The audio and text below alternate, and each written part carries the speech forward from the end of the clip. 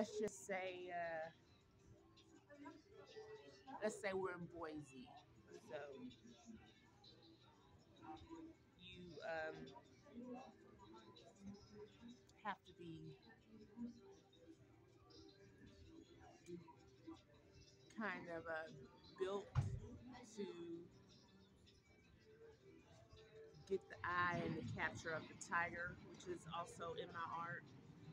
So that's why she's wearing the caution to the wind headdress, and Gumby is he's uh he's a write off of your taxes. So it has something to do with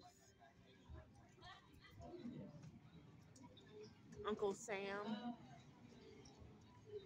and that's why they're cop calling. And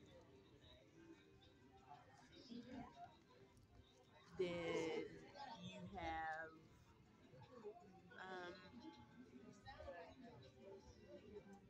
besides what's already been stated about my art. I don't know how current, up to date I am with it. And then the Pillsbury Doughboy is Uncle Sam himself, a Cracker Jack. So it looks like his face is cracking with the tones that I used, and so thank you. And so he's Cracker Jacks, and there's a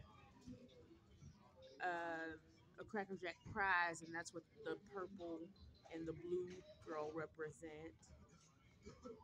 So a little bit of Uncle Sam mixture in there, and then you have